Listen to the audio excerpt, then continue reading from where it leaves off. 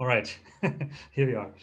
So it's a great pleasure for me to welcome Sarah Bridle tonight with an extremely important topic. And whenever I give a talk, people always ask me about this topic, and I have to say, so far I had to say, I don't really know. I don't know how big the impact is. And after you have written this really interesting book, it gives me more enlightenment, and especially I'm looking forward to this talk tonight. But I think it's fair to say we go back for quite a while. I remember we met first in 1999 when I started my PhD at Cambridge, and I think you were already about wrapping it up. I think you finished in 2000. After that, most of your career, you worked in astrophysics, applying statistics to astronomical data, especially to uncover dark energy, which is a very interesting subject in itself, of course. But you did this a long time before big data was known. And now, people talk a lot about statistics and a lot of data sets and what to do with the data. I think the stations after that were after Cambridge, University College London, and then you became a professor at Manchester. You have, what I read, more than 100 publications, 9,000 citations. I think you received several £million in grants. You probably spent them as well, I could imagine. And but over the years, you developed an interest in problems not only in the universe, but problems which we have here on Earth, especially food and its impact. And you became quite active in that field, and which now led to your latest book, Food and Climate Change Without the Hot Air. Here is a copy. Oh, you can't, unfortunately. Let me stop my my screen here, because you can't see the book. Here we are.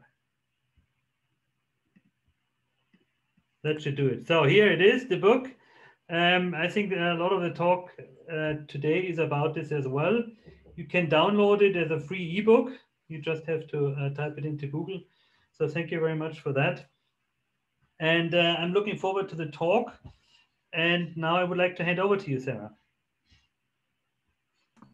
Wonderful. Well, it's lovely to see you, Christian, and after all these years. And we've had some really helpful conversations about writing books, but also about astrophysics many years ago. So yeah, as Christian said, I started out in astrophysics and trying to look at pictures like this and look for extremely distorted galaxies. If you look very closely, you can just about see them, and trying to find out where the dark matter is in our universe, and use the dark matter to find out more about the dark energy.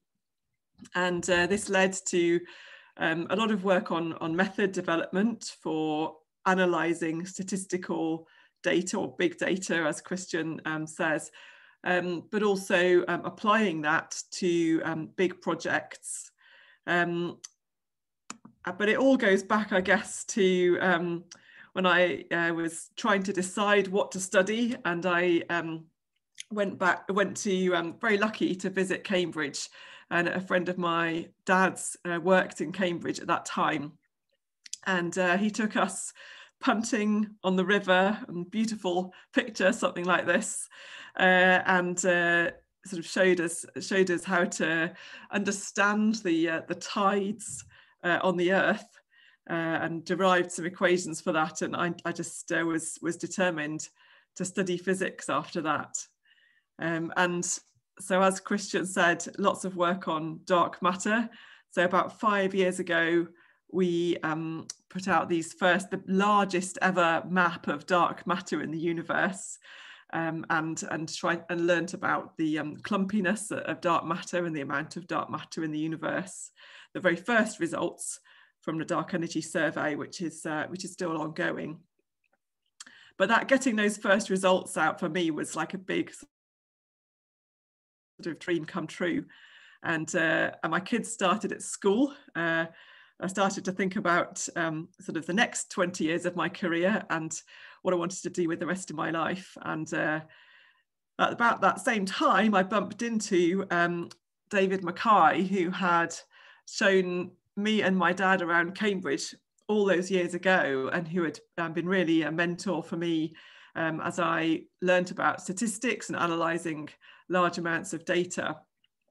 And so Christian and I were both in the same building, in the same corridor as David for several years in astrophysics in Cambridge, and his influence was huge on anybody that he met, really, at any seminar that he was present at.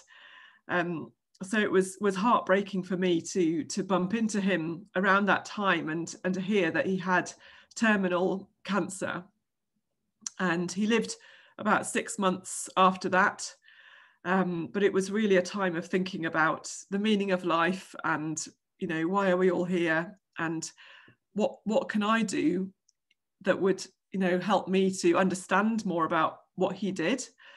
So he wrote this fantastic book, Sustainable Energy Without the Hot Air, which you will know very well through Christian's fantastic book. I won't try to pronounce the German title, but really tailoring this fantastic book written in the context of the UK and applying that to Germany. And so this is such an important topic, and such a leader in this field. David Mackay is no longer with us to do such amazing work on this topic. And what can we do in his absence? And what does that tell us about really appreciating everything we have? Much I could say about that. And that really led me to try to learn about climate change. I could picture my children in 20 years' time saying to me, "What did you do about climate change, Mummy?" And me saying that I looked at the stars, and I just felt that was not okay, that I needed to spend some time doing something that was really going to try to help. And so I learned about climate change. If you haven't come across this fantastic representation before, then this is showing the average temperature every year since 1850.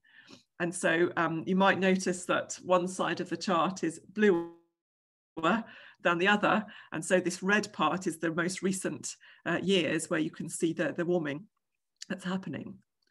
And so really that led me to try to understand what is causing this. And in David Mackay's final lectures, he identified food as being one of the main potential levers to address climate change.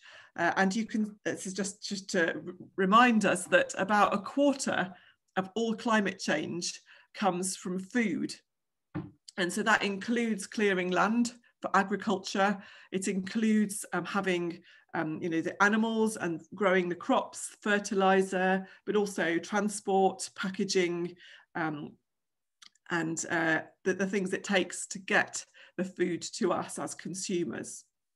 And as we look into the future, hopefully, we're going to reduce fossil fuel usage, which will reduce the size of the green part of this diagram.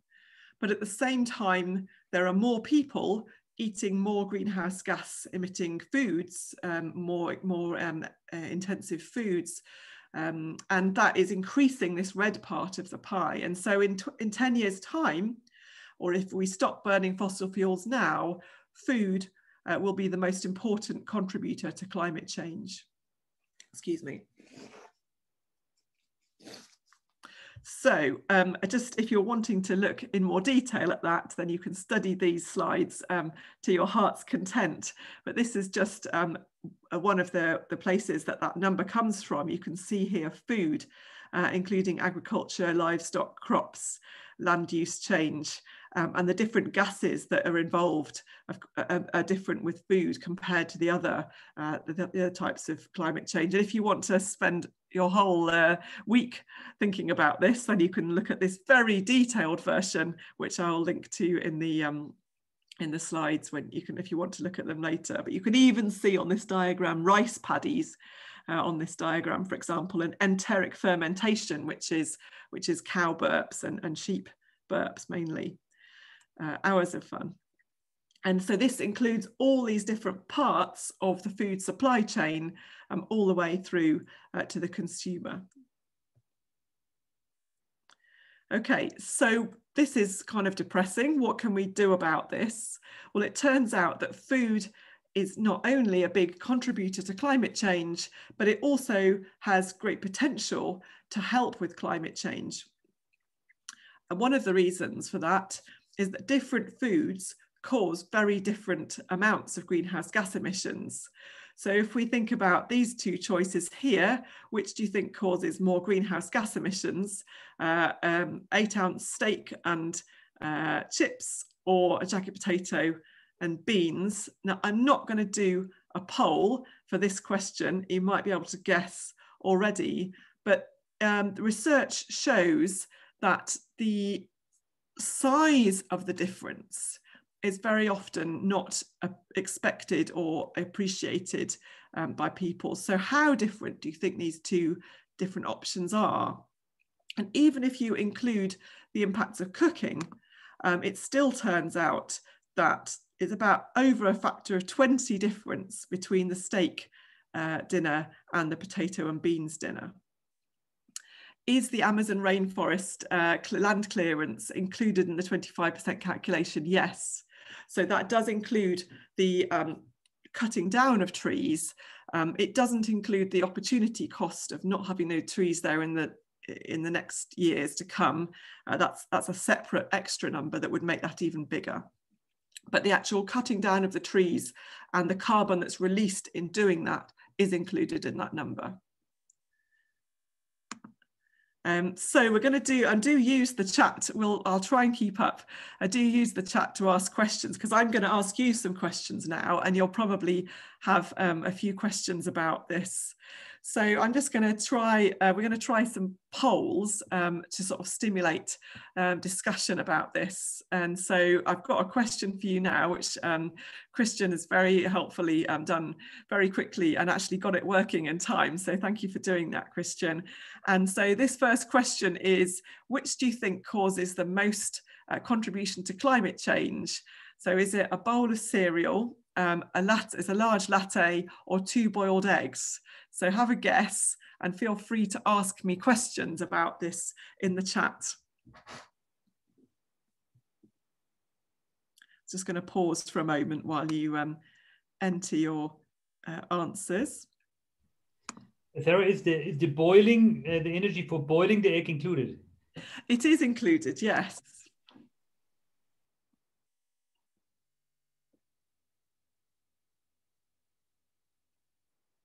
So we'll just wait while you send in your answers, and at some point Christian will stop the poll and share the results.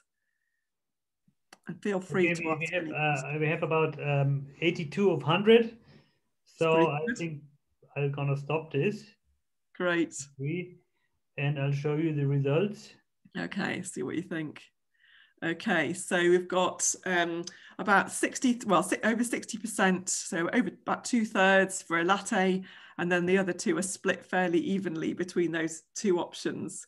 Great. And if you had to choose, well, it's pretty tough as to which is, I didn't ask you which was second and third, did I? But that's another question that you could ask. So I'm going to show you now the breakdown of how all the different components of those things add up. So you can see there the boiling of the eggs, as Christian asked about. So boiling the water using a global average for the energy consumption for that, that's actually not a huge contribution to the total egg greenhouse gas emissions. And if we look at something like the bowl of cereal, then what you can see is that the cereal itself is not terribly important. It really comes down to the milk, the amount of milk. So always drink up that last bit in the bowl. My kids will be annoyed at me for telling them to drink up the last bit of milk in the bowl, and maybe put a bit less milk on next time. But the latte, if you have a large latte in a coffee shop, then that could be 500 mils of milk, which would be more than you would put on a typical bowl of cereal. And so that then actually dominates over the cardboard cup, over heating the milk, the sugar, the coffee itself, even the plastic carton, if you use a plastic carton for the milk. So it's really what's in the carton that's important when it comes to milk. So that's really about the quantity of milk there. And if you had just a small amount of milk in your tea or coffee, then that would be very, very insignificant. Whereas if you have, basically an entire cup of milk with some coffee in it, then that can become very important. Is there a big difference between organic, conventional milk, eggs or beef? Great question. There's studies which look at the difference between organic and conventional farming for all the different types of foods. And the answer is different depending on the food. For animal products, usually organic is a bit higher because of the better animal welfare. The animals are grown more slowly, or there's less volume of milk per day per cow. And so generally organic tends to be a little bit worse for the climate, but of course there are lots of other benefits in terms of biodiversity. So just focusing on climate change, on average, there is not a big difference in terms of organic versus conventional. That's a good question. Why is the latte shown including the milk carton and cup? Yeah, I was wondering that actually when I just looked at it. That's a good question. I think I've grouped the milk and the carton all together in the bowl of cereal. But the main thing you can see there is that the milk carton is less than 5% of the total emissions, and that's even if you're having a 1 pint carton. So quite a small plastic carton. A bigger carton would be more efficient, of course. What's the CO2 emission for plant-based milk? Great question. So the academic studies show the greenhouse gas emissions for plant-based milk is less than half of that for dairy milk. And then really it comes down to lots of details about the plant-based milk, about the packaging, about the transport, about the refrigeration in the supermarket, so that the actual details of which type of plant-based milk are less important than the decisions that are made in producing that milk and bringing it to the consumer. And really then you'd have to ask exactly whether renewables were used, for example, in producing that milk. And so you might want to look at some milks do have the information. Oatly, for example, has the information on the packet there that they've had done by an independent company. So that you can find out details on that, but generally less than half. So yeah, coffee, that often comes as a surprise to people that the coffee itself is relatively small impact. I mean, a large part of it is that the amount of coffee that you put in a cup of coffee is relatively small.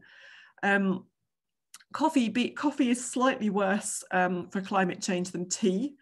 Tea, you're really just cutting leaves off, whereas coffee, you've got to produce these coffee cherry fruits, and then you've got to extract the beans and roast and so on. So there is a bit of a difference between coffee and tea, but in general, this includes all the transportation of the coffee from the other side of the world as well. It's just that the quantity of coffee is really very small compared to the quantity of milk, is the way that I think about it. That's a good question though. Shall we move on to the next poll? So the next poll is about a chicken sandwich or a cheese sandwich or a peanut butter and jam sandwich. There's about 50 grams of chicken, 50 grams of cheese, and about 20 grams of peanut butter, because 50 grams is really a lot of peanut butter to eat in one sandwich. I did try it for the purposes of research. So which do you think causes the most climate change? And if you already know the answer to that, or if you think that's too easy, then have a think for yourself about which do you think is second and which do you think is third. I'm going to put my answer in here. Okay, and I'm just going to check if there's a question there. Oh no, that's not a question. Okay, so we're just doing a poll, waiting for the answers to come in and see what you think is going to cause the most climate change. I apologise, the picture actually looks like it's for a ham sandwich, but that's a different question we could talk about as well. Okay, rolling at about 87. Let me stop this, and then, well, still a few votes coming in. 1992. Okay, so I think statistically that will be in order. Excellent. I'll come back to the permaculture tea later. Okay, great. Well, that's really interesting. So yeah, so the chicken sandwich is just one, but it's very close between the chicken and cheese sandwich. And the peanut butter is not a negligible, 20% of people going for that one. So I think this is a really interesting question, because I suppose there's a perception that vegetarian foods are generally better than animal products. In fact, when we look at the results, then chicken is on average for Europe slightly lower greenhouse gas emissions per gram than for cheese. And I suppose that's really coming back to it takes 10 kilograms of milk to produce 1 kilogram of cheese. And then in terms of producing the milk, of course, it's back to cows being ruminants, and about 5% of all the calories eaten by a cow are then burped out as methane. So, and methane is about 30 times more powerful as a greenhouse gas than carbon dioxide per kilogram. So cheese there, it comes out a little bit higher. Chicken, there's other issues about feeding, mostly to do with feeding the chickens. So where does that food come from? And some significant amount of the feed contributions to climate change because we need to give chickens protein, and often that comes from soy. And soy involves the deforestation that we talked about earlier, thanks to that question. So there are emissions from chicken, and if we gave chickens different types of food, one type of new chicken feed is actually insects. So growing insects that are fed on food waste, and then feeding the chickens those insects, because chickens actually eat insects in the wild, not soybeans. So that's not a ridiculous thing to do there. That can actually help to reduce emissions, for example. And even though the peanuts are transported from a long way away, they can come by boat, and it's really not a big deal. There we go. So I'll just, there's a good question here about tea leaves being boiled by solar energy. In fact, it might turn out to be climate positive.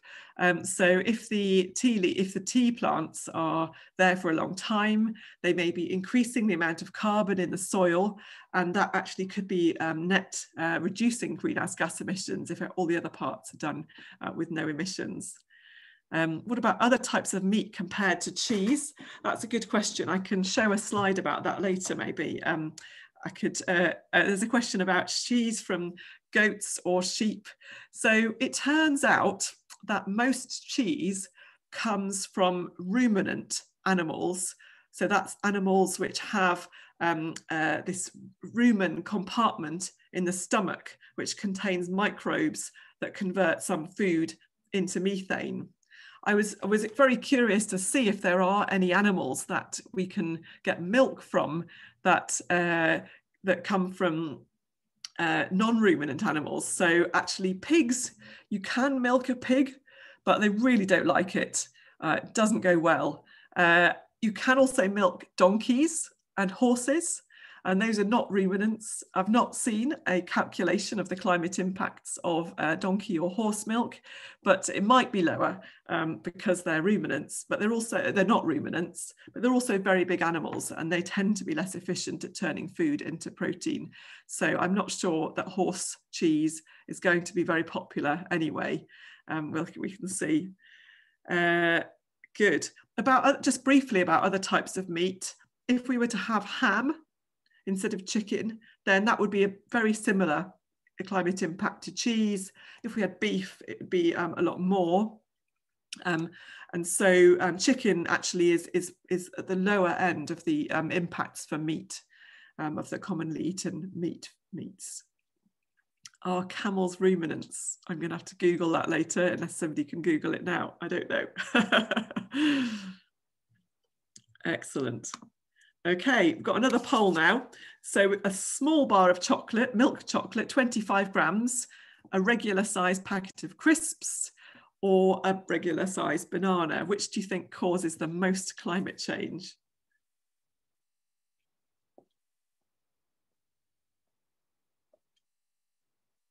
Oh, I should have voted myself, I guess. Let's see if I can remember. Oh, yes.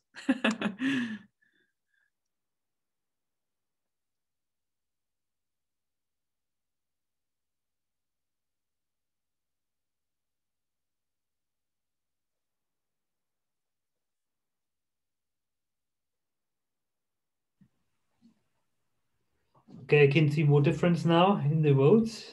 Okay, let's see. Wait a few more seconds and then almost everybody's voting. That's quite nice. Cool. In my lecture. All right, let's stop it.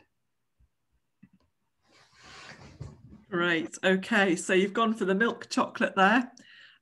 Pretty overwhelming. Some interest in the banana though, and the crisps not far behind the banana. Okay, so let's reveal. Now I should say that all of these charts that I'm showing you are on the same scale. So all of these charts here are on the same scale as the previous slides. So the biggest takeaway from this slide is actually that all the numbers are quite small for these snacks. You can hardly see them on this scale because I wanted to keep the scale the same for all of the things that I'm showing you. But yes, so 75% of you are correct that a 25 gram bar of milk chocolate causes more emissions, more climate impact than crisps or a banana. And you can see there the breakdown of the milk, the processing, the sugar and the cocoa. So actually there's more than 25 grams of milk in a 25 gram bar of milk chocolate. So how does that happen? It's because we actually powder milk and then we put powdered milk into a bar of chocolate. And so when you powder milk, then you reduce the weight of the milk you concentrate it by a factor of about 10. So you actually do have quite a bit of milk in there, but it's still a very small bar of chocolate. And so overall, it doesn't add up to very much. The banana, a lot of people are surprised by the banana because you might think the banana's got to come a long way across the world to reach us, but that is included here. And you can see that shipping a banana by boat is really not a big deal. Now, if that banana was coming instead, or if a fruit like strawberries or blueberries or raspberries was coming by air, then it would be very different. And so we'd actually be causing more emissions than the chicken sandwich, for example, or the cheese sandwich. So it starts to put it in a different category, close to the lower emissions animal products if things are coming by air. Sarah, what about the transport, the last 100 kilometers by truck? Okay, well, it is included in there. Okay. But yeah, if it's coming by truck and you've got lots and lots of bananas on the truck, which you would normally do, then it's not a huge contribution. However, the very last bit of transportation where we drive to the supermarket is not negligible. So it depends how much stuff we're buying. But if we just do a trip to the supermarket to buy a banana, then that would be, that would be filling up most of the page. So it depends how far away you obviously have to go. But so driving, I think it's a 40-kilometer round trip, then that's about 6 kilograms of greenhouse gas emissions, which is, 6,000 in these units, which we're using here. So it does depend a bit on how you go to the supermarket. It's a good question. Okay. The crisp packet itself, there's a question here about that. The crisp packet itself turns out not to be a huge contribution, which is interesting, isn't it? But yeah, that's included in this crisps number. Okay, final poll now. So this one is comparing spaghetti bolognese, chicken curry and rice, or fish and chips. So it's about 125 grams of beef in the spaghetti bolognese, 125 grams of chicken in the chicken curry, and I think I put about 200 grams of fish in the fish and chips to make it like the ones that we buy in our local shop. So if you think that's too easy, then you can also be thinking in your head, which do you think is second and which do you think is third out of these options in your head, because that's not in the poll, but yeah, which do you think causes the most contribution to climate change out of these three?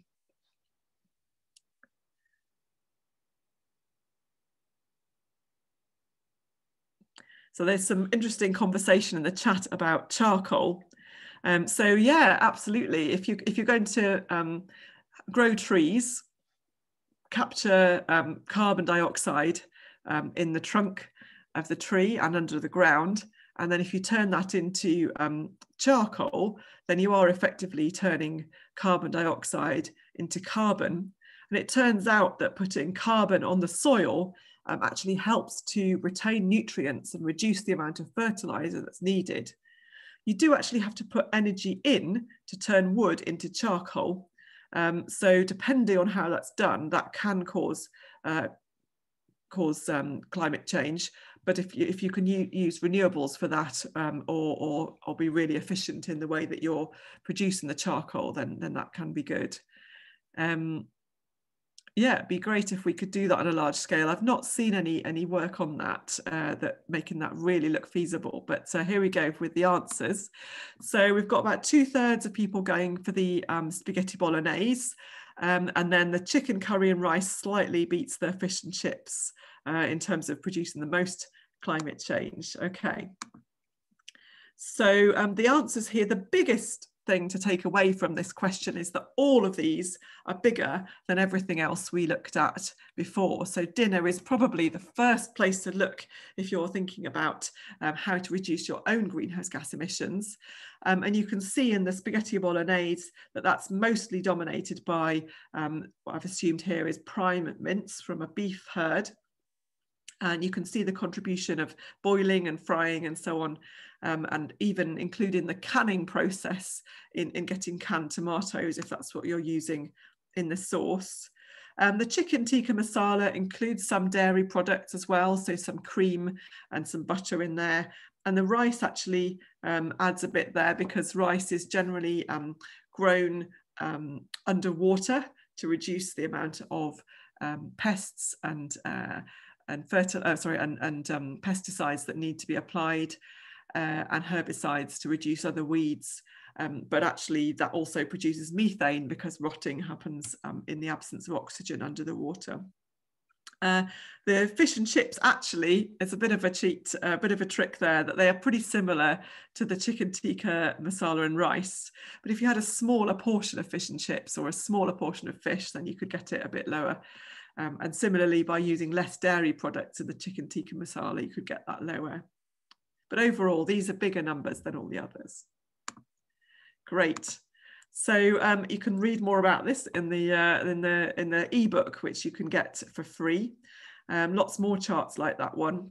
And you can also have fun playing a few games here. So there's a link here to our Climate Food Challenge, which we developed in a big collaboration to try to get people engaged at science exhibitions and that kind of thing. So we used to take along iPads and get people to click lowest greenhouse gas emissions, next lowest, highest. And this is a little bit addictive. So just to warn you, if you give this a go. So I recommend that if you want to start conversations about this, it's quite a fun way to get people engaged.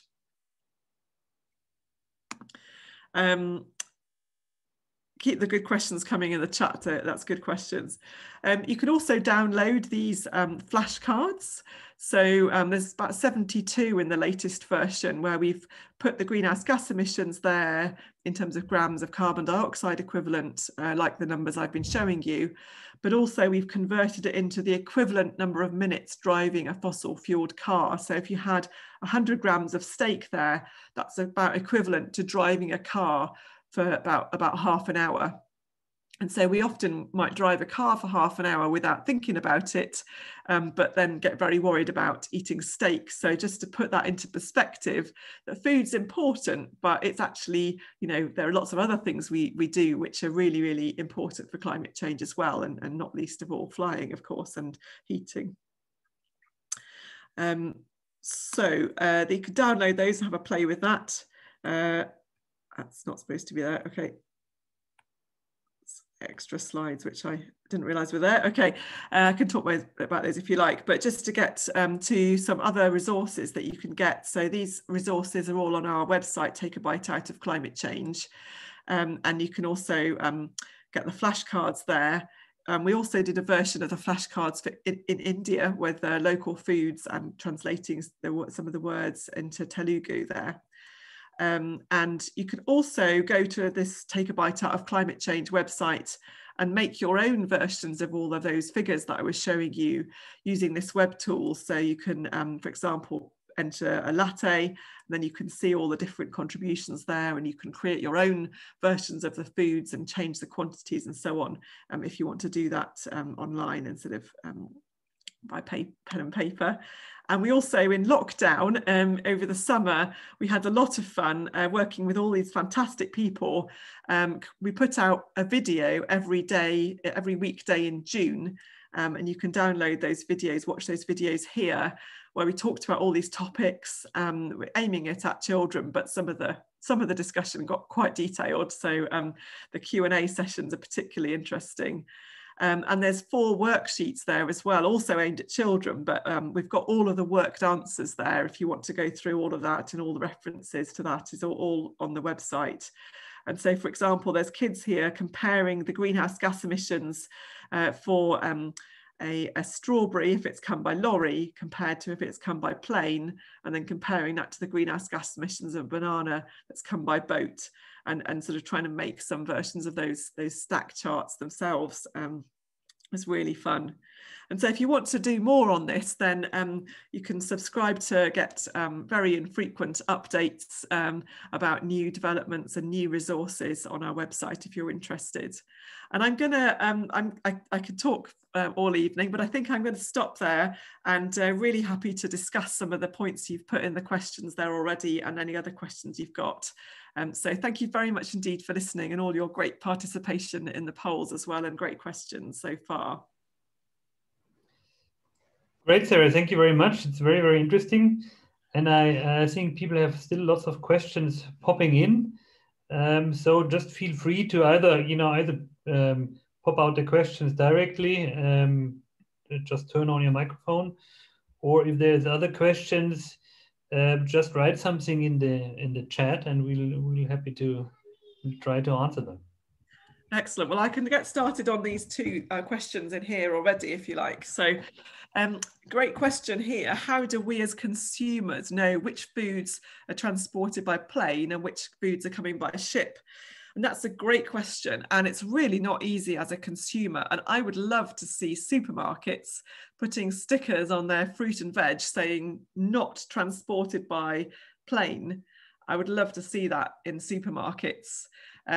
As a rough guide, anything that keeps in your fridge for a long time, like apples, oranges, also bananas can be kept for a long time in a ship in carefully controlled conditions.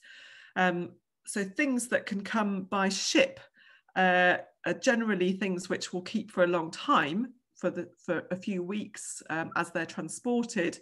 But things that don't keep for a long time, such as strawberries, raspberries, blueberries, asparagus, green beans, those things tend to come by aeroplane. Now, there are some interesting, tricky things here, because I was talking to an expert on avocados, actually, and he was explaining that avocados do normally come by ship, but something like pineapple or mango, that can come by ship. But if it's pre-sliced, then it's probably been sliced in the country of origin and then come by plane.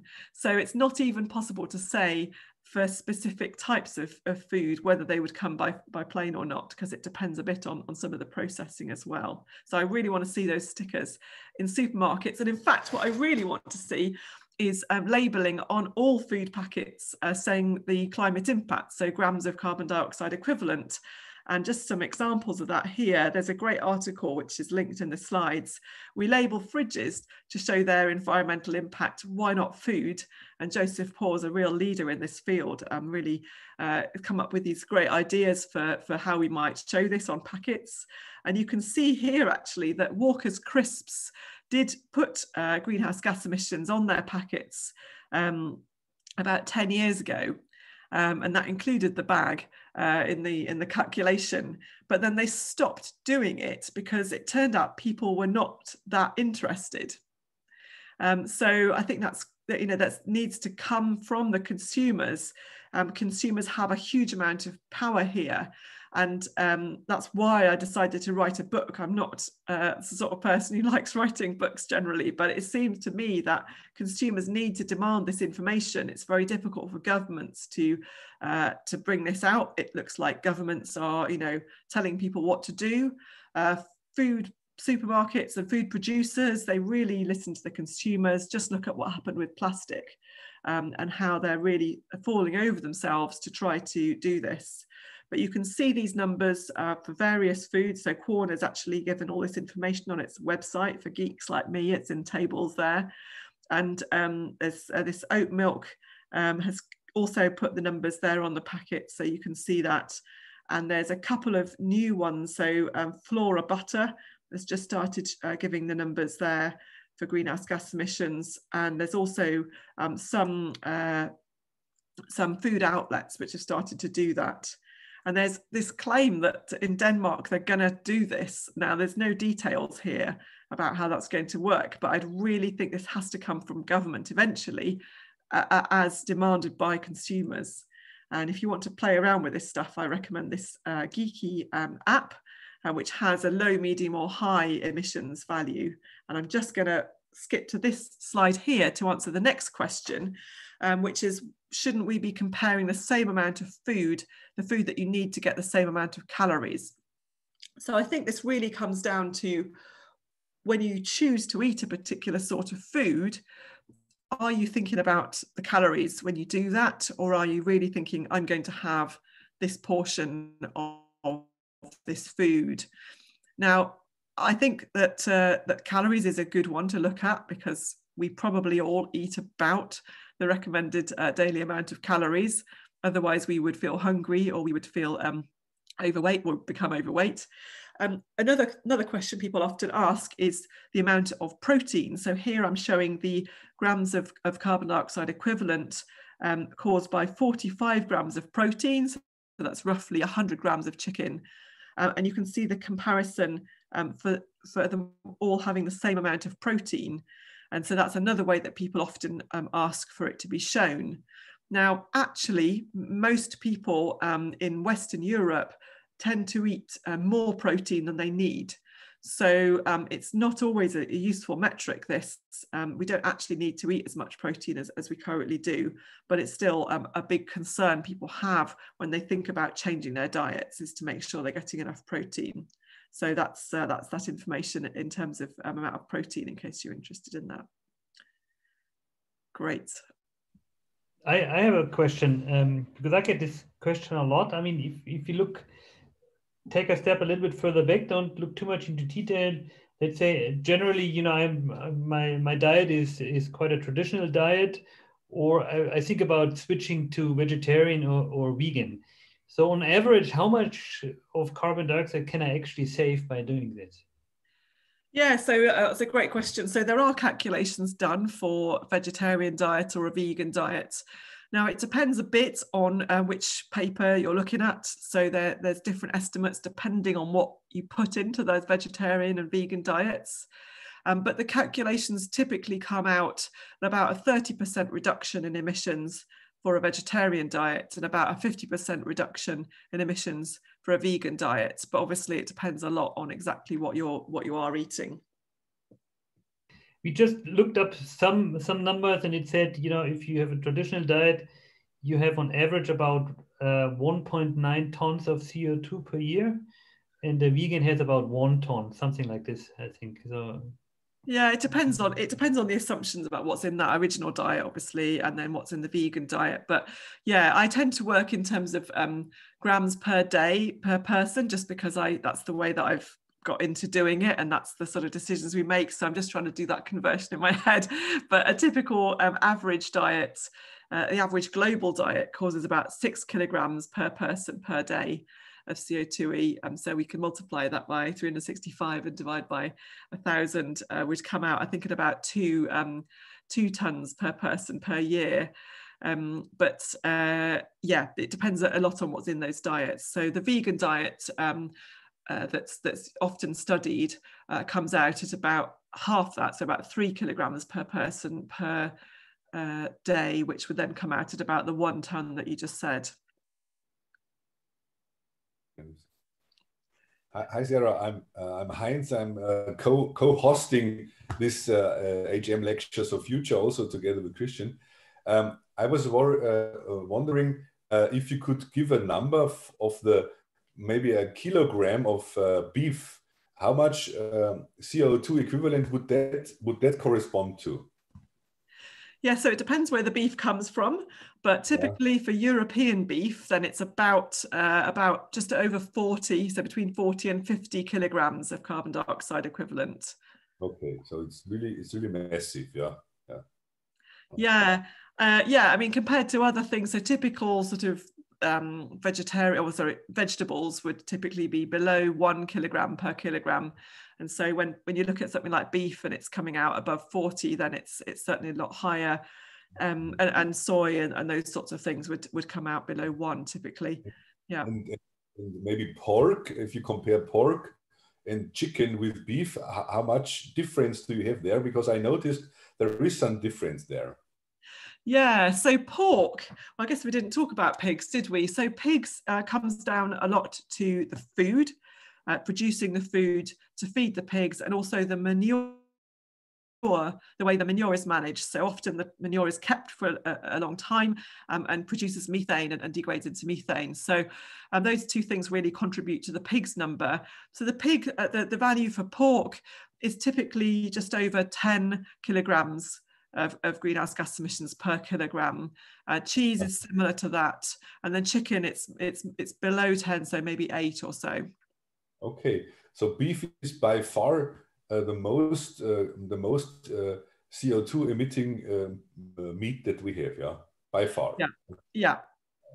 That's very impressive. I was not aware of that, yeah. Yeah, and a lot of people maybe know the ordering, but not this size, which is, as you say, it's quite incredible. Yeah, okay, thanks.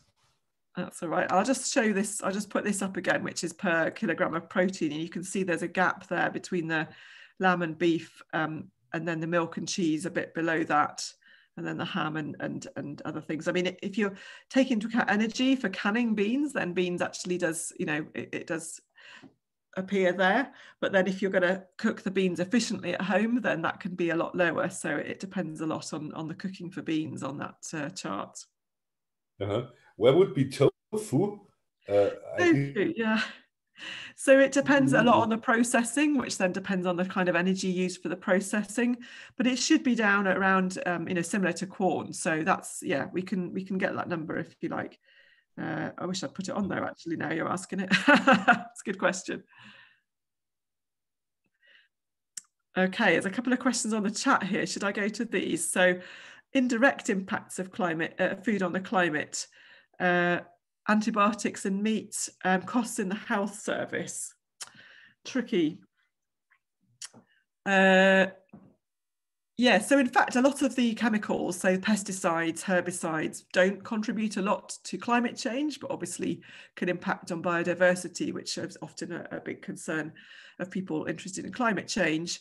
In terms of the health service, I guess there's a lot of questions here. So in fact, eating a lot of red meat is linked to some there's health issues which lead to early death. So one could debate whether that is good or bad for climate change. Maybe that's not a very politically correct conversation to have, but certainly if people are going to, I guess I'm trying to think what you mean by the health service. So certainly sometimes people point out the co-benefits of dietary change. So in fact, reducing the amount of red meat can reduce the costs to the health service, which is obviously a big concern for governments. Whether that helps to reduce climate change is another question, which is a bit more complicated to answer and controversial to answer. There's a question here about a factory cow and a Swiss Alps cow. So this really comes down to how long the cows are alive for. So if we think about that cow eating typically eating about 40,000 calories per day, and you think about 5% of that being burped as methane, then if you're producing beef, then that comes down to really how long do those cows live and how fast do they grow. So a factory cow might be turned into beef at around 1 year old, whereas a Swiss Alp cow might live for a lot longer. So that would cause more greenhouse gas emissions in terms of methane. On the other hand, some of the greenhouse gas emissions from a factory cow may come from the manure management. If it was really, if the manure was, if they were living indoors, then the manure would probably be causing more methane, whereas a Swiss Alps cow would be out on the grass, presumably, and that would, the manure would be open to the air and decomposing efficiently into carbon dioxide because it's got good access to oxygen.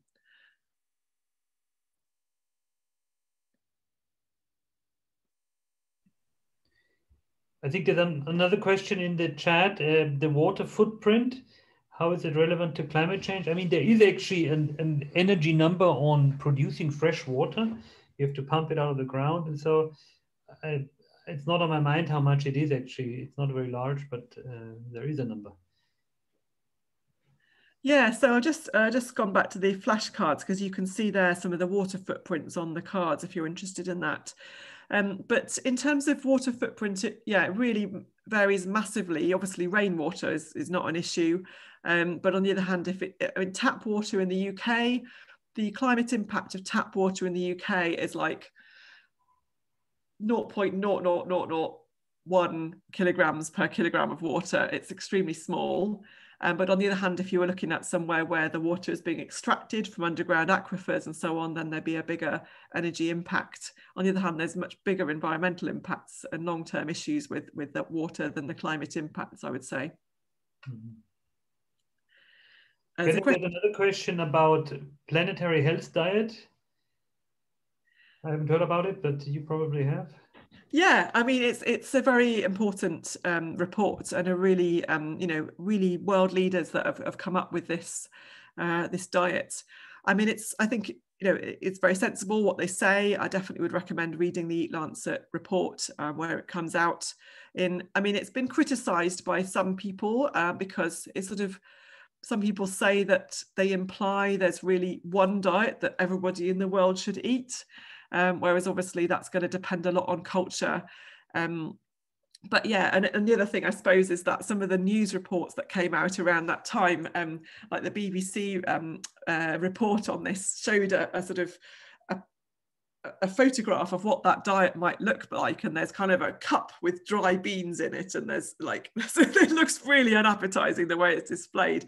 So I think there's a bit of processing to be done there to turn that into something that people would recognize as meals that they would eat. And that was, I guess, where I got kind of enjoying trying to work out, including all the cooking and everything, to get actual meals that are recognizable rather than something that sort of doesn't look so appetizing. But I would love to see some sort of chef challenge where, chefs have to turn, some of these numbers maybe into greenhouse gas emissions for their meals and try to produce a day of food that comes in at less than 2 kilograms per person, for example, and then get people to vote on which one they actually think they would want to eat. Well, in my view, a sticker on, when you go shopping as a normal buyer, I think it's very difficult to decide for every little product, what's the impact actually. I mean, we obviously now we know a few details, but I think that would be very helpful. And then also you can have these things in comparison, because if you only have one product saying 45 grams, like the package of crisps, you have nowhere to put it. It doesn't tell you anything because you have nothing to compare it to. And so I think this is actually the great thing about this book too, that you have these scales which are all, have everything the same scale. So you can actually say, okay, as you said, a banana versus some chocolate, but the bad things is really the ones which are very high. That's something where you can do something about. Yeah, I mean, some people criticize my approach here of saying we need labeling. So one of the big criticisms of this is that people are overwhelmed already by the information on food packets, and having greenhouse gas emissions numbers would be just too much information to process at the supermarket. And so I guess what I would, my take on this is actually the labeling is not just about consumers. So at the moment, you know, a lot of food producers are already doing great things to try to reduce their greenhouse gas emissions. But at the moment, there's no way that information is even acknowledged anywhere in the food chain. And so for that information to go on those packets for consumers would actually be already an incentive for the food producers to do more in terms of greenhouse gas emissions, even if the consumers never look at it. So there's a great example of sugar traffic light labelling in the UK. So in the UK, then each food packet has a red, green or amber colour showing if the sugar is high, medium or low. And a couple of years ago, they changed the threshold between amber and red. And they told all of the food industry that this threshold was going to change. And over, I think it was 6 months, all of the food companies that would have had their products move from the amber to the red category, they reformulated. So they changed the way the ingredients in those products so that no products went from amber into red. I don't think many people even knew that was happening, but because those labels were on the front of the packets, then everybody is healthier as a result of having less sugar. So even if consumers never even look at the labels, it can still have a really important impact. And ultimately, how do we motivate consumers? How do we motivate change? Maybe we need financial incentives. And the only route to financial incentives is to have an agreed standard, which is there. You know, we couldn't have sugar tax in the UK if we didn't have agreed sugar quantities on packets in the first place.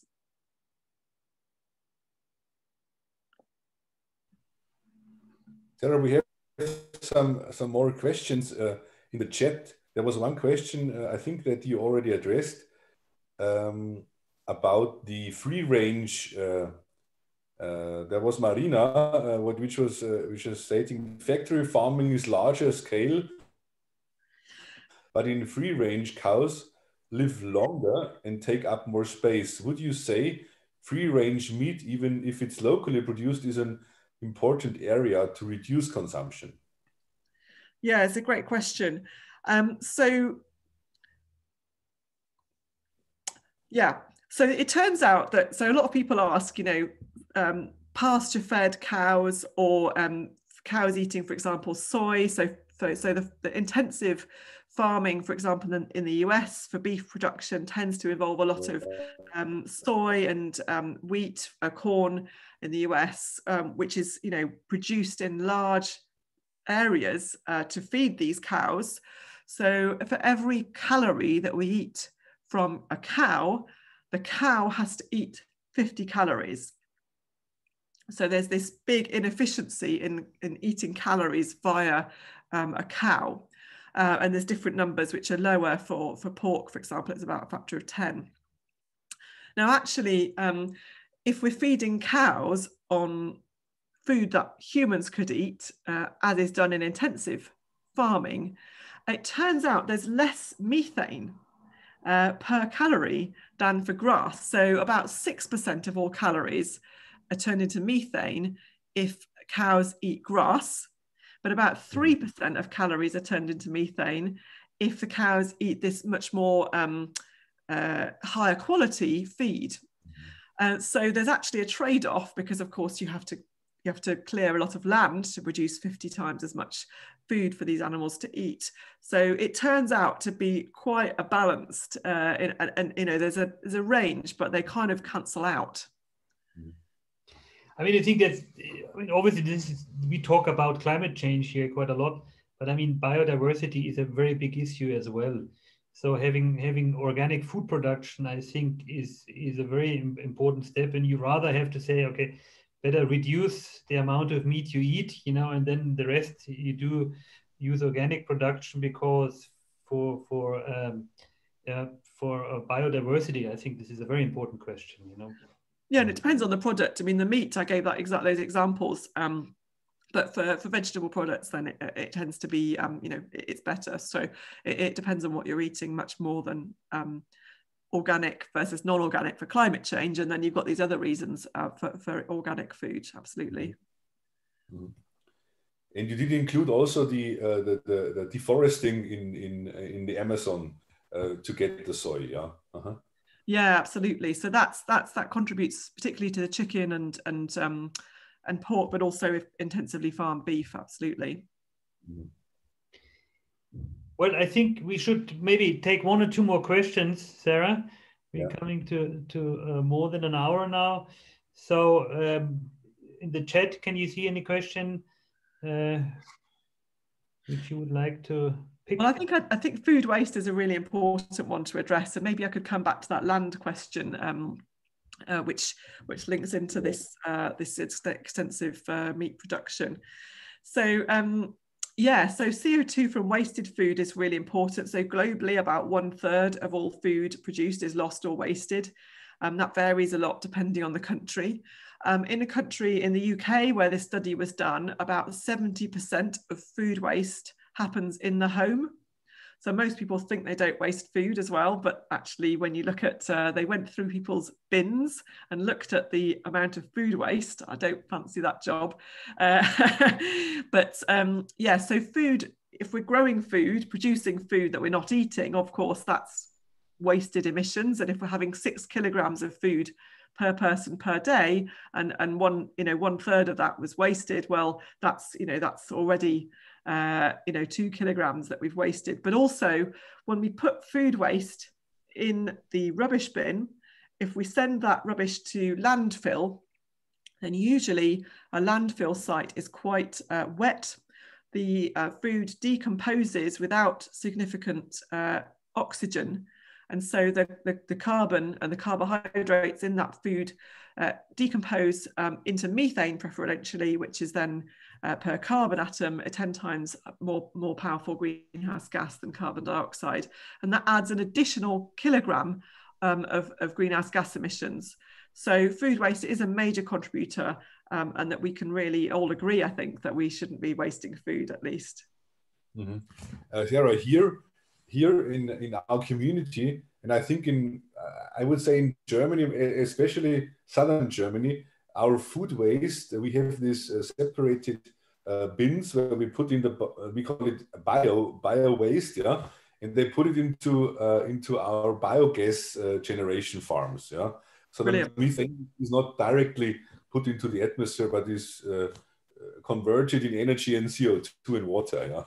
Brilliant. Yeah, that's fantastic. So you'll be cutting that 1 kilogram, and there'll be an effective decrease in that 2 kilograms because you've actually offsetting hopefully some other emissions somewhere else. Yeah. Okay, let's maybe do one last question. Okay. Sarah, what's your own type of diet, if you have? Well, it's changed a lot over the years. When I first read about this topic, I went vegan because I was so horrified at the amount of contribution of food to climate change. But of course, and I stood there with my jacket potato in the oven for 2 hours and felt very smug. I might have popped to the shops to get some green beans to have with my jacket potato.